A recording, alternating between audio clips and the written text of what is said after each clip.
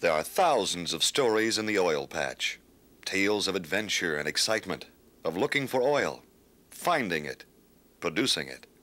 Usually, the endings are happy. Sometimes they aren't. Many stories end sadly with, everything was going fine until... My patients did a lot of things safely. It only took one mistake.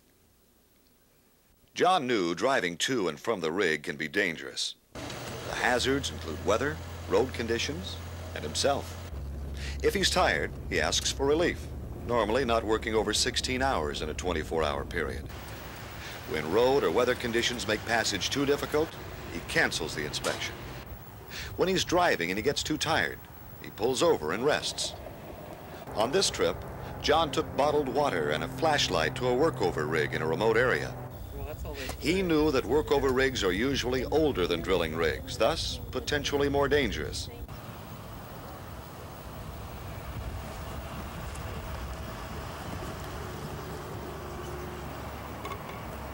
Arriving at the well site, he watched for guy wires and low, hard-to-see objects. On site, he wore a hard hat and prescription lenses purchased by the division. His shoes had heels and steel toes, which are preferable but not required. But John's clothing was loose. His sleeve caught on a handle.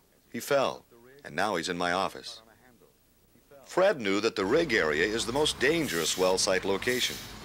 The rig floor is especially slippery, often coated with mud and sometimes with oil. He knew that rig cleanliness can reflect the quality of well operations. He tested the handrails before relying on them and used the stairs and handrails on his way up and down from the rig floor. On the rig, he stayed close to the driller's station. He kept a safe distance from the drawworks and power transmissions, the rotary table, the tongs when in use, and the drill pipe, drill collars, and testing tools as they're made up, run into the hole, pulled from the hole, and broken down. He stayed away from detonating devices such as perforating tools. These can go off unexpectedly, especially when they fail to discharge in the well bore and are pulled from the hole. Once detonating devices are pulled from the well, he would leave the rig floor. In any event, he stayed on the rig no longer than was necessary. He watched for falling objects,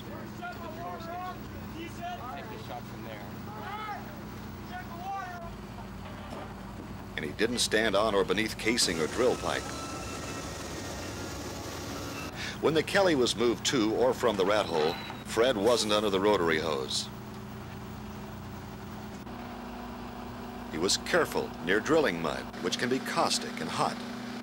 But he walked on a soft bank around the earthen mud pit. Undercut and unable to support him, the bank collapsed. Fred fell into the pit. Mike knew a drill site is crossed with lines, cables, and chains. All can be dangerous. He tried to walk where he wouldn't be hit if they broke. Mike didn't straddle them and was careful not to trip. He knew that a baler is fastened to a sand line.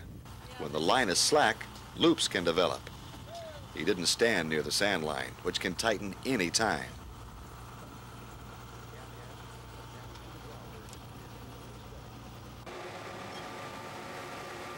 The cat head, attached to the drawworks, is usually spinning. As he walked on the rig floor, Mike was careful of the cat head, of the cat lines, and of items suspended from them. He knew the tongs are fastened to a cable, usually slack. The cable snaps tight as the drill pipe is made up, but he didn't pay attention. The cable struck him, breaking his leg. Jane knew a well site has two main high-pressure systems, one for mud and fluid circulation and one for blowout prevention. Lines into and out of these systems are under high pressures and extremely dangerous when broken. She knew not to stand any closer than necessary. Jane was aware of avenues of escape in case of rupture. She was especially careful during a pressure test as lines are pressured up or bled off. When someone hammered on pressurized pipe, she moved away. She never looked for fluid leaks down the well bore during a BOPE test or at any other time. Mud can blow out of the hole and cause serious injuries. She checked the pressure gauges for pressure losses instead. On a BOPE test, she made sure enough pipe was in the hole to weight the drill string while the well was pressured up. Without sufficient weight, the drill pipe could be blown out of the preventers.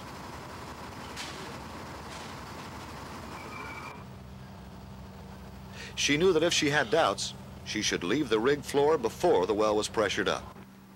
But after the test, before the preventer was opened, she forgot to check the choke manifold pressure gauge. Some pressure remained in the well. Mud blew from the hole, injuring Jane.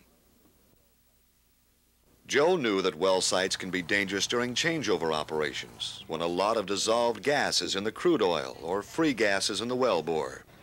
He stood no nearer to the rig than necessary. He watched for sources of open flames, such as exhaust pipes without spark arresters and cigarette lighters. He knew that the well bore should be full of mud before a cavity shot can be made.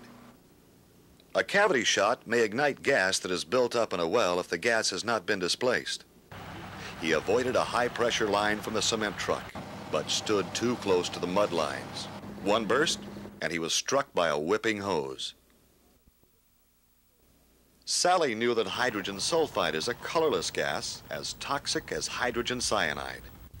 Smell does not always indicate gas presence or concentration. She read the Division H2S manual and avoided areas with posted warnings when possible. At well sites in known H2S areas, she stayed upwind from emissions and followed the operator's H2S program. She wore a division indicator badge and brought along her H2S kit containing a small mask and a few minutes of air. She let qualified well site personnel check for H2S concentrations when her detection equipment was inadequate. She didn't look into tanks or other oil field containers, especially those with lids. She knew that H2S danger can be high when steam is bled off from oil wells. Because H2S is heavier than air, she was cautious in low areas throughout the field, avoiding them when possible. Low areas at well sites are especially dangerous, but Sally forgot. She bent too close to a well cellar and was overcome by H2S fumes. Clearly, your best protection during well site operations is awareness of potential dangers and knowledge of how to avoid them. So, be aware, be safe, and don't make that one mistake.